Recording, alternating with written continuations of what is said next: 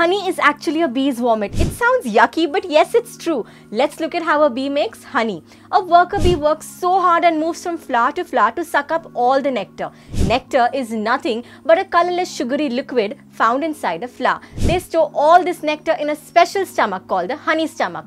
Once their stomach is full, they travel back to their hive, and on the way, an enzyme in their stomach breaks down the nectar to make it more and more like honey. When the bee reaches the hive, it meets other bees and vomits in their mouth, and more enzyme is added to the honey. This honey passes from one bee to another until the final product is achieved. But it's still a little liquidy, so the bees flap their wings, which help to evaporate the water from the final product, and thus we have a thick golden brown and sweet honey inside the hive. But wait a second, do you think bees do all this for us, or is it food for themselves? Let us know in the comments below.